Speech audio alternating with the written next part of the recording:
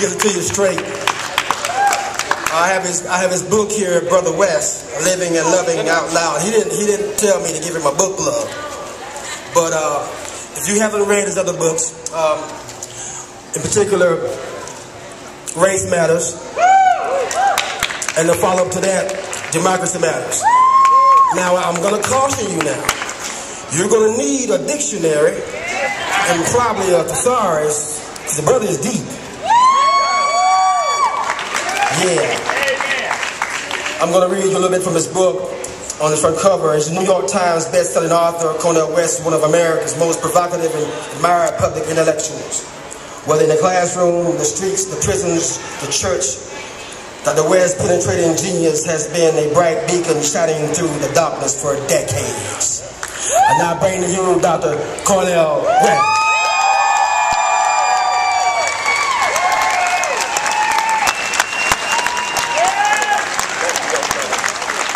Brother Stan, give my hand, give my hand. Brother Stan. Indeed, and Sister Carol, where is she? Where is Sister Carol? She's somewhere playing such an important role. There she is. Let me say I'm so blessed to be here. It's a privilege and an honor, and I want the world to know that something is happening in Gainesville. It's called Occupy Gainesville.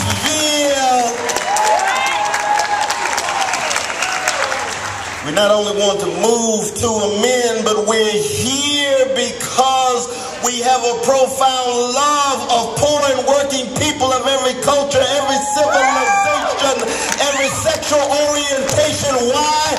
Because they are priceless, they are precious, and we will stand up. And Brother Martin used to say, anytime, every day people straighten their backs up, you're going somewhere, because folk can't ride your back unless it's bent. And it's been bent for too long. We straighten it up, yes, and we here at Bo Diddley Plaza. Give Brother Bo Diddley a hand. We are home from that rich tradition. I grew up in California. We had a brother who used to play organ at our church. His name was Sly Stone, and he wrote a song called Stand. In the end, you'll still be you, one who's done all the things you set out to do. Stand, you've been sitting much too long. There's a permanent crease in your right and around. Stand. There's a cross for you to bear, things to go through if you going anywhere. And the history of this moment in which people decided to stand, beginning in Wall Street, on to Gainesville, on to Chicago, Detroit, over 150 cities. Then it moved over to Europe, moved over to Asia. It is a global movement. Why? Because we're tired of corporate greed. That's why we're here.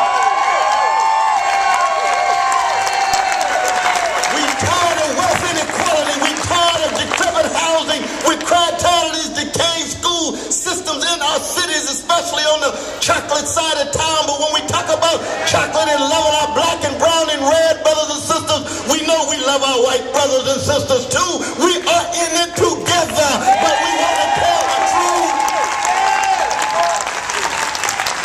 We love our brothers and sisters catching hell in fence line communities with that poison that's at work among these corporations.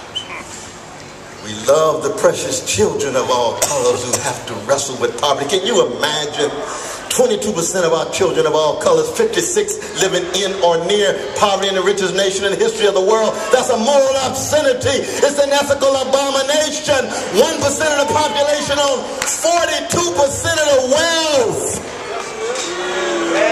The top 400 individuals have wealth equivalent to the bottom 150 million precious human beings in America. That is oligarchic, plutocratic. And we're tired of it. If you want to see democracy in action, if you want to see folk lifting their voices, and you all know the Negro National Anthem of James Weldon and Rosamond Johnson from Florida was what? Lift every voice. And for too long we've been echoes. And it didn't say lift every echo. It said lift every voice. Because when you're an echo, you're just a copy, but I see originals out here. When you're an echo, you're an imitation. I see creations out here. And when you're a voice, you come together with other voices, just like Duke Ellington's band. Yeah. But all the cacophony of voices raised in such a way that it escalates the quality. It escalates the quality of the collective performance. And then you look at the collaboration and say, my God, we've created something new. That's what the Occupy movement is. Oh yeah, that's what it is. Democracy in action is raising your voice, just like jazz orchestras are symbolic forms of democratic action. And lo and behold, the mainstream media doesn't know what to do. They just want one demand or two demands. We say, no, we're a movement. And a movement has a vision, an alternative way of looking at the world. Did you hear Brother Malik sing his song? Did you hear Sister Margaret put forward her poetry? That Shelley is right when he says poets are the unacknowledged legislators of the world. He wasn't just talking about versifiers. He means all of those who have the courage to think for themselves, those who have the courage to love. And yes, I said love. I am unashamed in talking about loving other people. This is a love movement. Because when you love folk, you can't stand the fact they're being treated unjustly. When you love folk, you can't stand the fact they're being treated unfairly. When you love folk, you know that justice is what love looks like in public. And we struggling for justice. Just like tenderness is what love feels like in private. I didn't say my name, say my name. I said tenderness is what love feels like in private. I want to be very honest with you that as the year progresses, the Occupy movement in all corners of this country are going to increase, escalate, because they turn and look at a right-wing, mean-spirited, mendacious, mediocre set of Republican candidates. And they say no. And they look at a Democratic Party that says, we have nowhere else to go because we're better. And we say, well, let's start with the truth. You're too milquetoast. Let's start with the truth. You're too scared that both parties are tied to oligarchic rule. You got a conservative version and a neoliberal version. We want democracy at the deepest level. That's what we're talking about. Oh, Brother West, you got your black brother in the White House. Oh, yes, I love everybody, including my black brother in the White House and the black sister he's married to, and those two precious black children in the White House built primarily by black slaves. But at the same time, I believe in unarmed truth, and the condition of truth is to allow suffering to speak. Yeah. And so we want to tell the truth. We can protect each and every one of us because we're human beings. We have a dignity, and I would say a sanctity. We will respect each other because we're human beings, but at the same time, we must correct. And when we see any of our elites, I don't care what color, siding with Wall Street oligarchs or corporate plutocrats. When we see any of our elites, I don't care what color, engaged in imperial activity, dropping those vicious bombs on innocent brothers and sisters of Pakistan and Yemen and Africa. Oh yeah. We look at the Middle East and we say, Lord, we've got Jewish brothers and sisters and Palestinian brothers and sisters. We love both, but you never have security predicated on occupation. I don't care what nation you are. And it's because we are committed to what we think is right and moral and just, and we're willing to live and die for it. That's what Brother Martin was about. That's what Fannie Lou Hamer was about. That's what Miles Horton, our white brother, was about. That's what Cesar Chavez, our brown brothers, were about. And let's never forget the racist policy against our new immigrants. Keep track of their humanity. Oppose all of those efforts to somehow lose sight, my dear sister.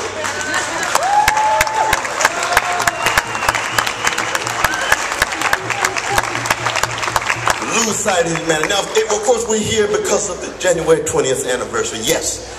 But we have a systemic analysis and we have a holistic vision. We know that our Congress more and more looks like a site of legalized bribery and normalized corruption. We know there's 13,000 lobbyists on K Street bombarding our politicians from both parties with huge money. We didn't have to wait for the super PACs to see the role of big money in shaping the political terrain. Yes, sir. But we make a connection between the corporate domination of the legislative body and the corporate domination of the executive body. Yeah. Yes. Got Brother Jacob Blue just taking over. Where is he from? Citigroup again. My God, you can't get somebody outside of the corporate orbit. How limited are you? How truncated are you? Yeah. What about working people? What about poor people? Working people and poor people have no lobbyists on K Street. That's why the Occupy movement is so crucial. That's why that's why the amendment is so crucial. We need to disclose all of the mendacity and hypocrisy that's been operating for too long. Yeah. Yes, that's right. That's right. And we make the connection between the Wall Street oligarchic complex and the prison industrial complex and the new Jim Crow that Michelle Alexander's been talking about. That is the housing policy for so many poor people. That's right. $300 billion invested in the prison industrial complex in the last 25 years, and they say they don't have a penny for housing, no penny for jobs with a living wage, no penny for education of high quality. No, you just got war priorities. That's what you got. When it comes to jails and prisons, you find the money. When it comes to wars, Iraq and Afghanistan and other places, keep in mind it's not just those particular sites. Got over 800 branches of the armed forces all around the world. We got a ship in every ocean. Yes, we are a fragile democratic experiment that's been sliding in the oligarchy for a while, but we're also an empire. And when we say that, they say, oh, Brother West, there you are with that anti-American stuff. No, I'm anti-injustice in America.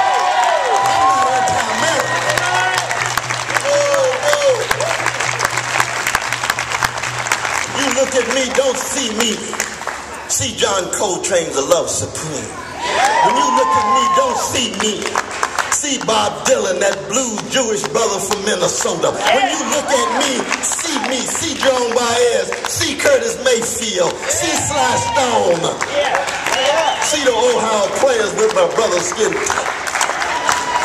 And if that's not American, I don't know what is. But it's because we have unarmed truth as our aim and deep, unapologetic love at the core of what we're trying to do. We don't hate individuals. We hate injustice. We hate unfairness and injustice.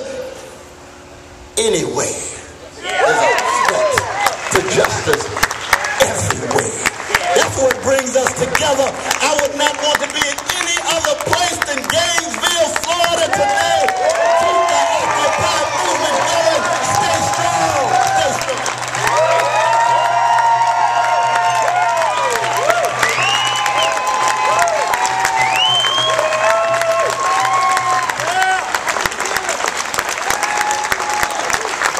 We want you to join us for the march to the federal building.